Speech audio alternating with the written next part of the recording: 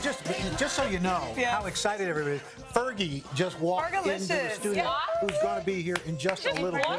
Walked up, was hanging with us. Yeah. She's in our studio now. It was so casual. We've got people working on her and everything. It's really great. Leather and strings. She's got leather, straps.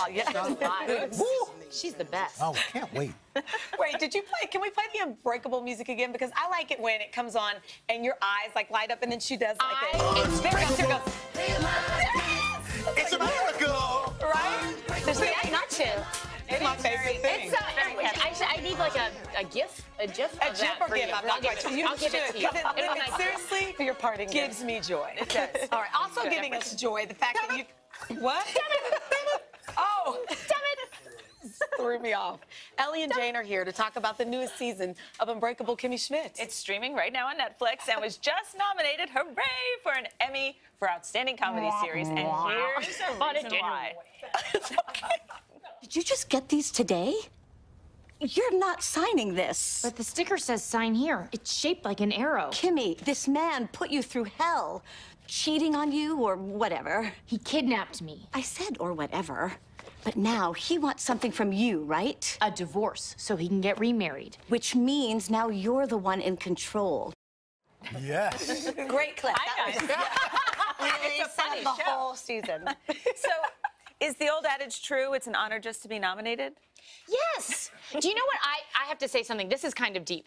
I was very happy to be there, of course, for any number of reasons, but in particular because it has been such a rough year in so many ways, like in the world. Sure. And I kept looking around and seeing people and thinking, oh, thank goodness you're still here. You know, like Dolly Parton. Yeah. Like, I don't mean like, yeah, I guess I do mean still alive. Like, you're here in the world with me. Yes. You're making things better. Oprah, thank you. Okay, you're here. Jane, you're here. Okay. It was a comforting. It was very nice. Yeah. Therapeutic. It's great therapy. And your Everyone dress should looks go. beautiful. So. Oh, Dylan, how nice of you. Now, I wasn't personally nominated, but I just want everyone to know that that was fake news. Oh, you are a mess. It kind of affected my chances of winning, but there you go. Is there anybody that you see and you kind of fangirl over when you're there inside, or are you guys all past all that? Mine was Dolly Parton. I mean, I wasn't even near her. I just saw her pretty from the stage. major. Yeah. That she was there. And to see the three of them all together was awesome. But I have recently just started binge streaming The Handmaid's Tale, which is unbelievable. And but I started on Monday, like after the Emmys were over, because I'm a little bit behind. So you're like, oh, I get it. And now I'm like, oh, why didn't I get to talk to Elizabeth Moss or Joseph Fiennes? Because they're so unbelievable in the show. Now I want to know every detail. And that's what's fun about those nights is you get to go up to people and like talk to them and get to That show is just like Kimmy Schmidt, except with cowls. With cows. I haven't. Oh my God, I love it. I need to start watching it. It's very heavy. So I feel like at the end of the day, I'm always wanting something lighter. That is very true. I'll watch it when I wake up. And what about the fact that it was a family affair for you? Did that make it fun? I mean, you had your sister. My sister Carrie writes for Silicon Valley. She was nominated.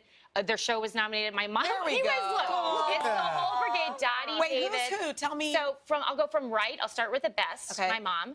Right to left. Dottie, my mom. David, my dad. Michael, my husband. Me. Carrie, my sister. Ben, my brother-in-law. You guys are nice. It was a family affair. So awesome. This lady to my right is the nicest woman in the world. She sees my parents. She treats them like the king and queen of, I don't know. She's such a class. I sit next to them and I want to chat with them because they have raised amazing children. I agree. And I think if I could get any pointers from them, even drunk at the end of the Emmys, I'm going to do it.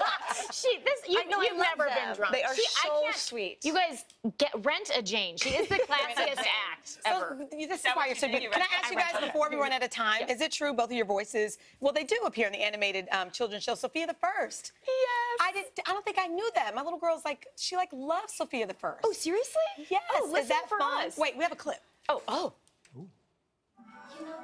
I just didn't know it was you guys.